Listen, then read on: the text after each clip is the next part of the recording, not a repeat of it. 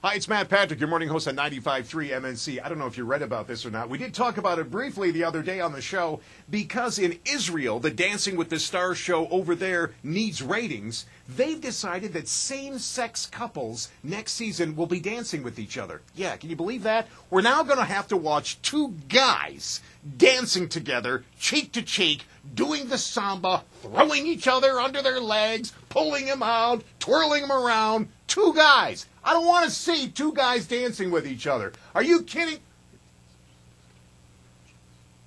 Oh, really? Yeah.